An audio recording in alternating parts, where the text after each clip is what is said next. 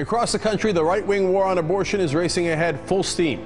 For the new Republican Congress, Planned Parenthood is a prime target. A group whose anti-abortion billboards sparked outrage in New York is back with more. A lot of people talk about women's health care, but not that many people listen. So we got on a bus, brought a camera, and let people speak for themselves. We listened to patients. If I had not been able to go to Planned Parenthood, I don't think I could have afforded the medication I needed. Listen to healthcare providers. We provide healthcare to anyone. We prevent pregnancy.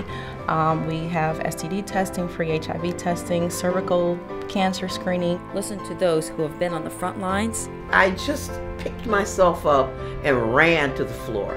I can tell you I know a lot about having black babies. I've had 3 of them. And I had my first one when I was 18 years old. And to those worried about the next generation.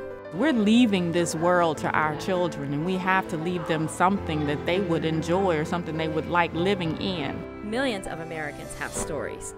Here are a few. Some guy you've never met who was elected by someone else you've never met is going to decide when and where your reproductive health is handled. I am personally offended as a black woman and as a mother that I can't decide what's best for my children, that I can't decide how to raise or make the best decisions for my body. It's your body, it's your relationship with your God, it's your decision. We have the right to choose what is best for our body. We have the right to choose what is best for our family. If we're going to deal with teenage pregnancy, then we got to deal with prevention. And prevention means getting these teenagers information. To come, to feel safe, to get information about reproductive health, to get information about youth development, to help them decide on their life choices. When I was 21 years old, Planned Parenthood saved my life. We've talked to people whose breast cancer we've diagnosed, and had it not been for Planned Parenthood, they wouldn't have anywhere to go. They discovered precancerous cells on my cervix. I could have developed cervical cancer. I wouldn't be standing before you today. I want to make sure that people have access.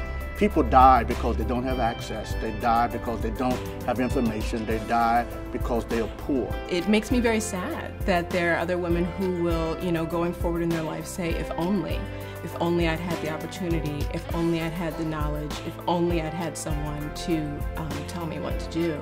I don't think that's a message we want to pass on to the next generation of girls.